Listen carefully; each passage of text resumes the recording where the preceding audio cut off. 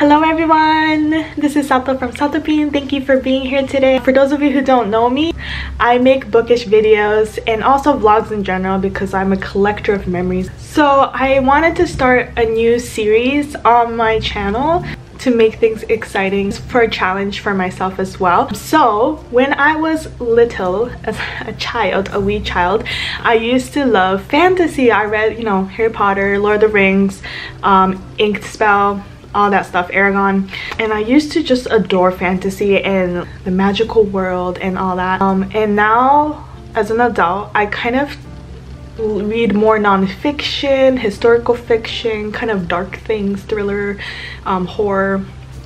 And so I just there's Dobby. So recently I've been wanting to expand the range of genres that I read. So I thought I want to get back into fantasy. So this is my new series on my channel where I am getting back into fantasy. This is episode 1. I had to change my plans so many times because originally I wanted to start with Six of Crows, which was recommended to me by Taylor. But I found out it's a whole world because I have to start back from Shadow and Bone trilogy and then go to Six of Crows, and then there's like another, I don't know. So it's too much for me this month just because I am reading a really big classic book right now, Middlemarch by George Eliot. So I decided to kind of do more research, and it so happens that Carrie Can Read, which is one of my favorite booktubers, just posted a video where she recommends YA standalone fantasy books, and what can I say, perfect timing. So of course I had to click on it, watch it, make a list of all the books I want to read. And great news, all the books that she recommends I have never heard of, and there's no wait list in my library. I just picked one book last night that I want to start reading, which and again, it's just a standalone, not a series, which is what I can handle right now. So Carrie Can Read loves this book. She gushes about this book, and she describes it as dark academia, Howl's Moving Castle, and that's all I needed to hear. I was like, okay, I'll read it. So this is the first book I'm gonna start reading to kind of delve back into the fantasy world. So it is called The Sorcery of Thorns. I keep thinking it's Thrones, but it's Thorns. It so happens that Scribd has it on their app. They've been killing it these days because they also have the Shadow and Bone trilogy on here. It's crazy. But I do prefer to read physical books, especially for fantasies, because you know they tend to have a map in the beginning and I like to kind of look back and forth between them. Also, I have a really hard time concentrating reading digitally right now. Not a good time. So I'm going to start reading this on Scribd today, but I do have it on hold in the library and there's no wait list. I'm the first person on the list, so I should get a notice today or tomorrow and I should be able to get the physical book. I'm very excited. We'll see. I don't really like the cover. It looks very cheesy. I don't know. That's how I feel about a lot of fantasy books, but we'll see. Because she gushes about them, I trust her reading taste. I hope this is good. Today I do have a live stream that I'm joining today. It's my second one and I'm very excited. It's with Sandra from Got a Thing for Things and Cecilia and Sarah. This is gonna be interesting. It's our first time like meeting each other, and then we'll be like live streaming. So that is happening in less than an hour. Hopefully I get to read lots of Sorcery of Thorns. Yeah, so this is a long intro from me, but I hope you enjoyed this vlog. I don't know what to expect, but welcome, welcome, welcome, welcome, and I'll see you in a bit. Bye. And her sister has like a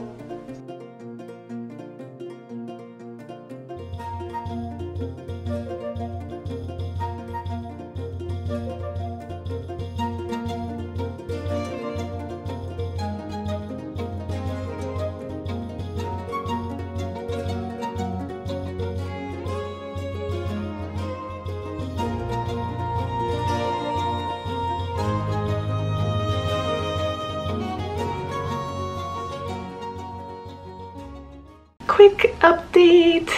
It is currently 5 p.m. in the evening, and wow, sorry, I'm kind of like fuzzy because the live stream ended up being like 5 hours, yeah, because we went from, no, 4.5 hours, because we went from 12 to 4:30. And yeah, I felt very productive at the end. I did read about 30 pages of Middlemarch, and then also I read 60 pages of Sorcery of Thorns. And then at the end I got a notification from the library saying that my book is on hold, so went to quickly pick it up right now. Yay! It's actually pretty in person, the cover, not bad. So far, I do think that things are happening quickly, maybe because it is a standalone fantasy, and that's great. I don't like when things drag on too much and, you know, new characters popped up like really quickly and action scenes have happened, someone has already died. So yeah, things are already like starting, so it has been interesting and it's not bad, so I'm very happy about that. Yeah, reading on the computer was kind of hard for me because I had to stream on the iPad, so I was reading on my computer and it was like really hard on my eyes. So hopefully now that I have the physical book, I can read more tonight and get to the 100-page mark. We'll see.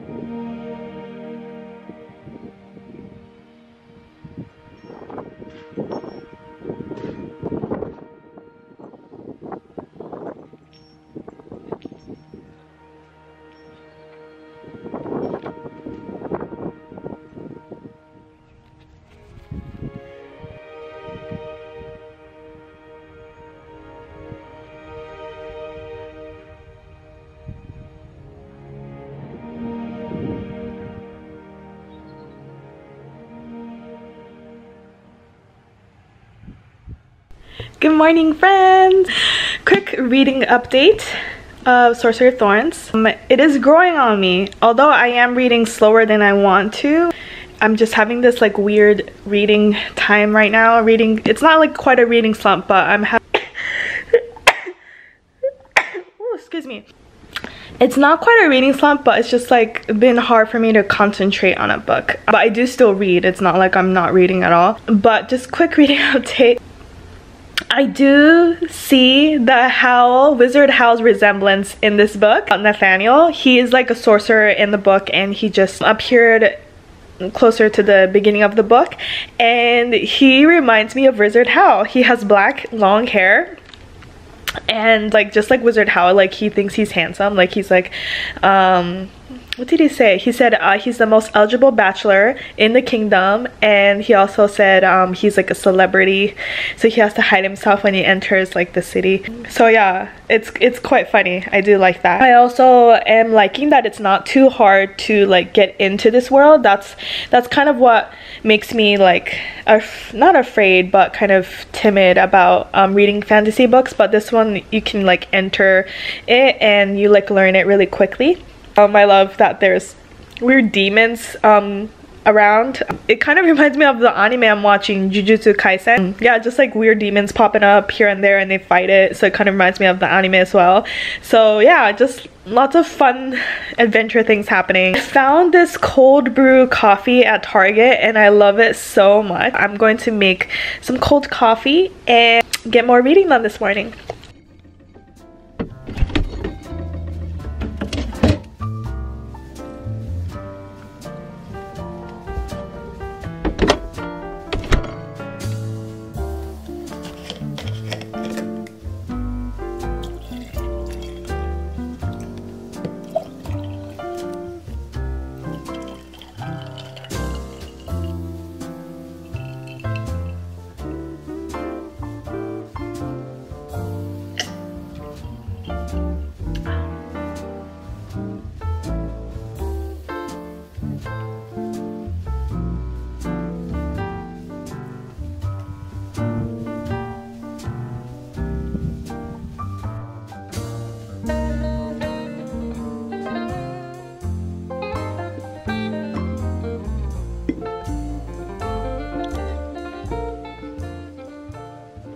Good morning. It's really interesting because, like I mentioned, I'm reading Middlemarch right now, which is like a classic written in the Victorian era. And in this book, women are thought of as just like a wife, like an ornament to have and just obey and do whatever the husband pleases kind of thing.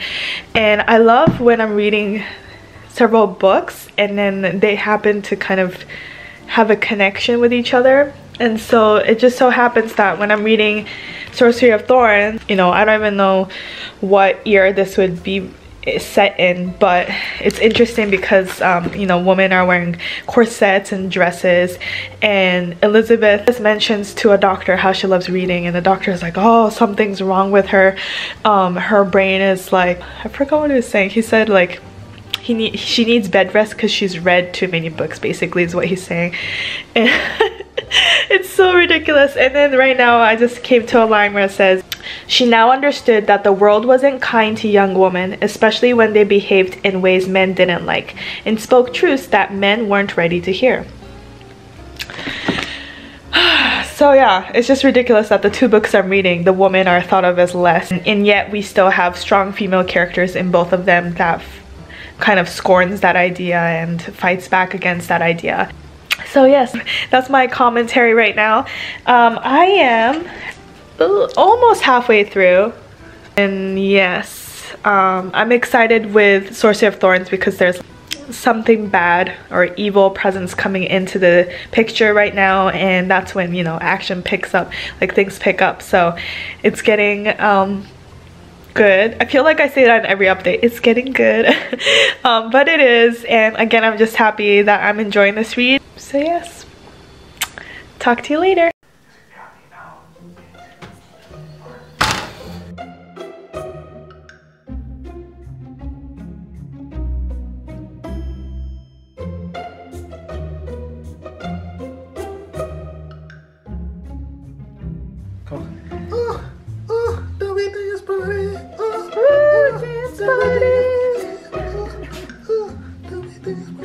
So good. Good job, Davi.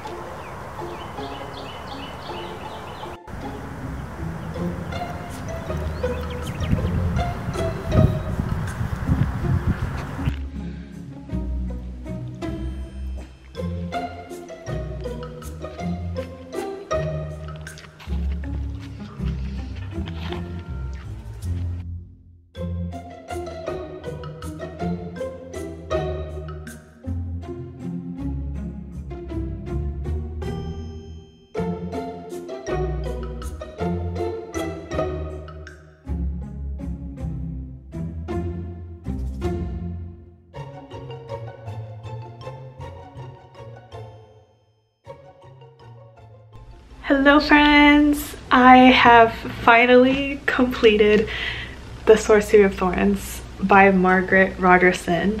I don't know if you could tell by me grinning so big. I absolutely love this book.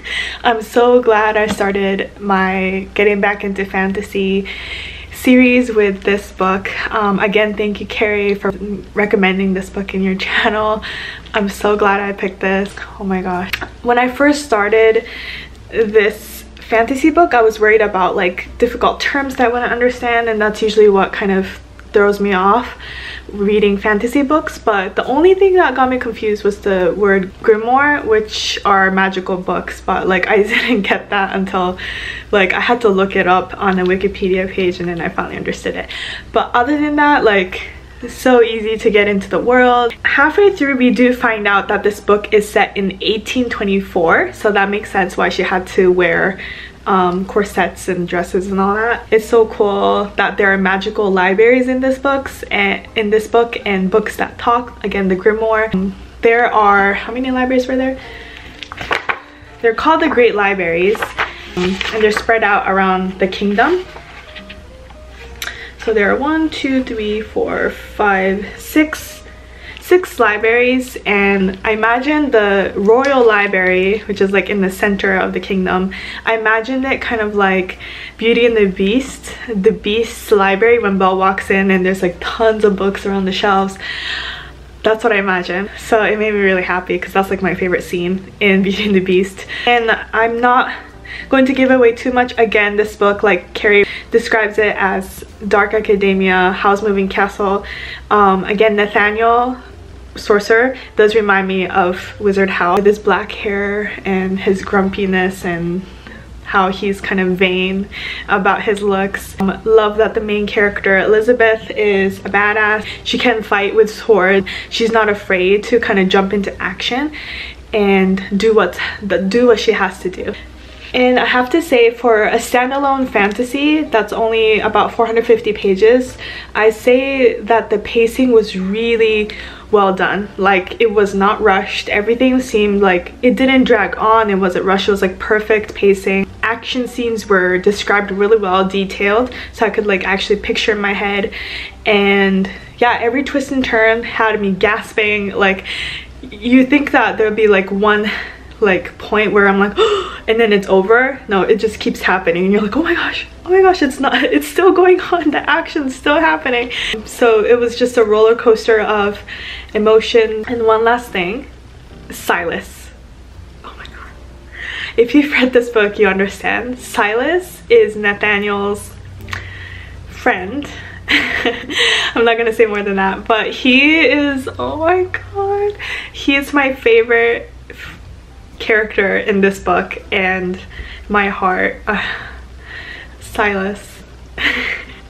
You should read it just for him, honestly, because he was the best character in this book. More than Elisabeth, more than Nathaniel, Silas is like the MVP in this book. Yes. If you can't tell, I am going to give this book 5 out of 5 stars. Again, I'm just so happy that this book was so good, and I'm excited to continue on my fantasy journey. Let me know if you have recommendations for other fantasy books that you want me to try out. If there's like a shorter series or just standalone, that'd be awesome. But if you do have like a recommendation for a series that you really think that I should read, then please let me know in the comments below. Yes, so thank you for being in this journey with me, and I will see you next time. Bye.